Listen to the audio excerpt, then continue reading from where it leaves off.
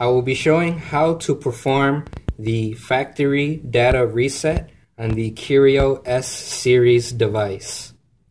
Warning: a factory reset will erase all the content of the internal memory of your tablet, including all apps, games, and files you save in this internal memory. To keep your files, please move it to the external SD card first.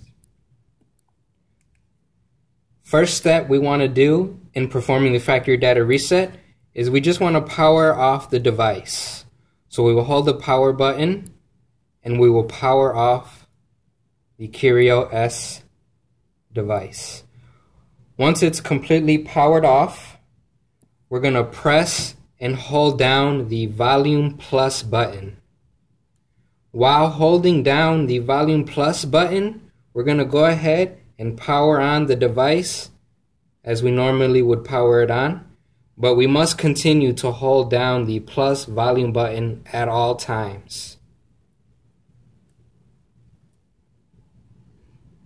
We're going to continue to hold the plus volume button down as we get to our recovery menu screen here.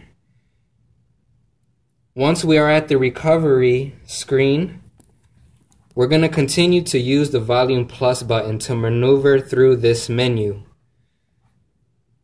So we're going to press the volume button until we get to the wipe data factory reset option. Once we have that option highlighted, we're going to go ahead and press the power button to select the option.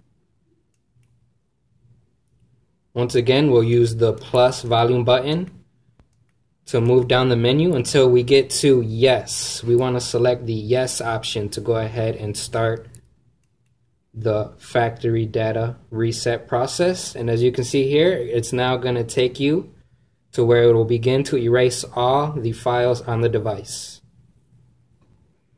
Once the factory data reset has completed, it will then redirect you back to the recovery menu screen, where we will then select the Reboot System Now option.